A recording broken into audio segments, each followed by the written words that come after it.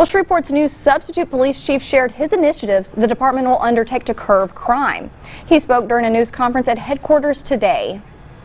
I believe the best way to lead is to work alongside the men and women of this department.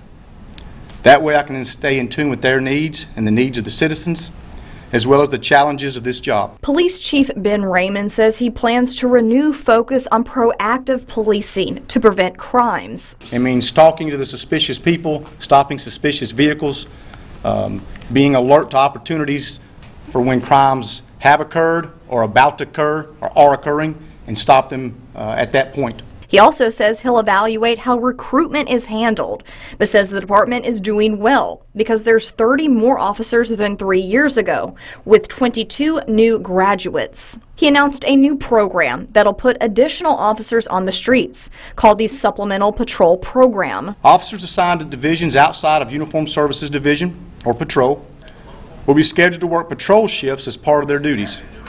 The duties will be shared amongst several units so as to not hinder the operational efficiency of the department in any way. He says those officers will be sent to neighborhoods where they're needed. Shift assignments are determined by analyzing crime statistics, and these additional officers are being allocated to those areas during identified times of the day where we have the most calls for service and reported Part 1 crimes. He says one way he believes to have an impact on crime is to make policing more old school, where officers are on foot, walking outside in communities instead of patrolling in a car. Encourage our officers to be more recognizable in their communities by being more visible and approachable.